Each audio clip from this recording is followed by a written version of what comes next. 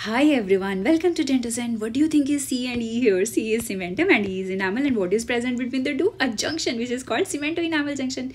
This junction divides the crown and the root of the tooth at the cervix of the tooth, that is neck of the tooth, like a line. So this is also called as cervical line, and that can be your important theory exam question when you can be asked about the types of Cementoenamel Junction as a short note. So let's get to know all the types today in this video. So let's start. Before starting, quickly subscribe to Dento'ZEN. अभी तक नहीं किया तो जल्दी से कर दो और इस वीडियो को एक लाइक भी दे दो, as I keep making such informative videos for you.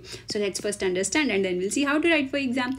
Let me show you a few pictures and then you can guess the type of CEJ. So what do you think is happening here? So cementum is going above the enamel. So this is called overlap type of junction. What is happening here? They two are meeting nicely edge to edge. So this is called edge to edge junction where they are meeting. And what is happening here? Are they meeting or no? No, they are not meeting. There is a gap between the two. So this is called gap junction.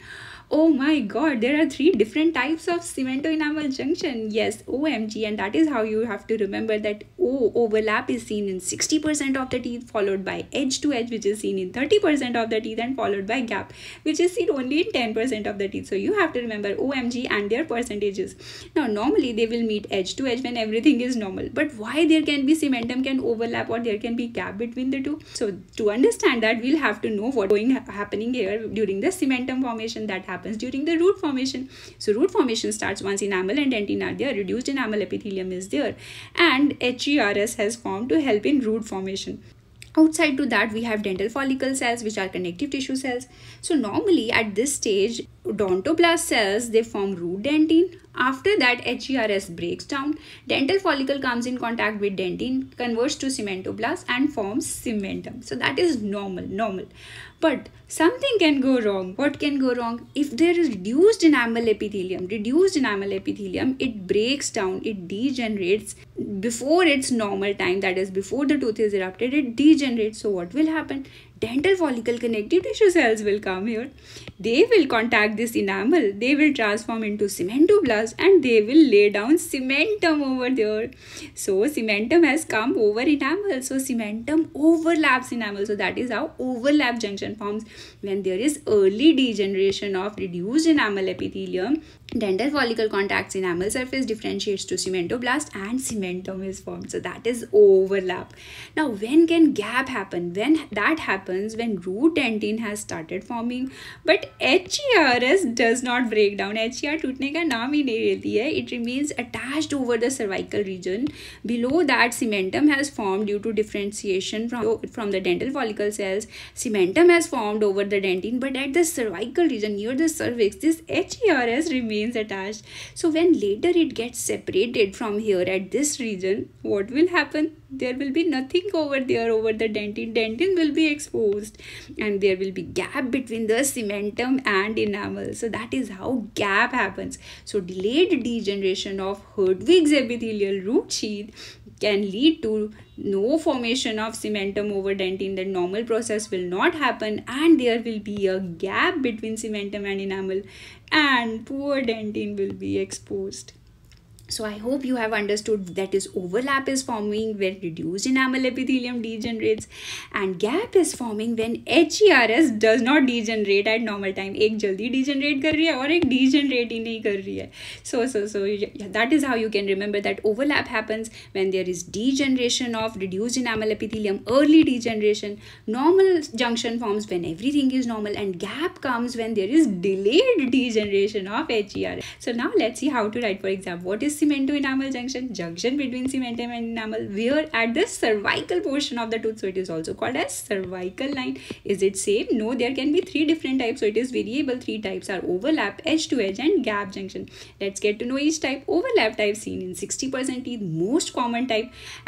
What is happening here? Cementum will overlap enamel for short distance and the type of cementum formed is afibrillar. So how to draw the diagram? First we'll draw the dentin, that is S-shaped dentinal tubules. Above that we will have enamel rods, and in between the dentin and enamel we can show this scalloped dentinoenamel junction, wavy dentinoenamel junction. Below that we have cementum, which will show with yellow color, and this cementum is overlapping enamel, as you can see here. So cementum has to overlap enamel, and in between the cementum and dentin you can show Tom's granular layer. So that is how you have to draw the diagram. Now why it is forming? Because of degeneration, early degeneration of reduced enamel epithelium. So that is what is happening here. And normally it is said that it is afibrillar, but actually fibrils are there. Collagen fibrils are there in this cementum, but they are not normal. That is, they do not show 64 nanometer banding. And but with time, if this stays for long time, this afibrillar cementum can get converted into fibrillar. That means there can be collagen fibrils with normal banding can come here, and it will become fibrillar cementum. Now let's talking about the second type, that is edge to edge, where cementum and enamel, they meet at a sharp line. So it is seen in 30%, they meet in sharp line, and that is how you have to draw the diagram. Everything else will remain same, but here the cementoenamel junction will be edge to edge, that is they are meeting at sharp line. So it is also known as edge to edge, and it is also called as butt joint. That can be your viva question, entrance question. Sharp junction is also called edge to edge junction or butt joint, where they meet. Now talking about the third type, gap type, it is seen in 10%. When there is gap between cementum and enamel, they do not meet. So here you will show that in the diagram, you will show a gap between cementum and enamel. When it forms, because there is delayed degeneration of HERS, normal cementum is not formed. So what will happen? Dentin is exposed.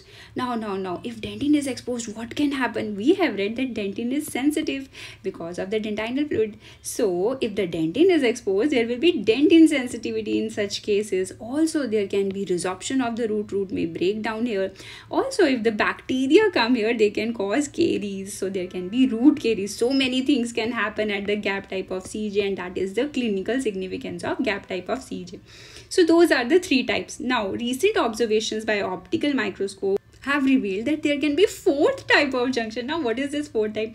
Where enamel can overlap cementum, but that is rare occurrence. What about the CEJ in deciduous teeth? Is it same? No, it is different from permanent teeth. There, the edge to edge type of junction is more common, followed by overlap type of junction, and the other two, that is gap and the fourth type, are rare.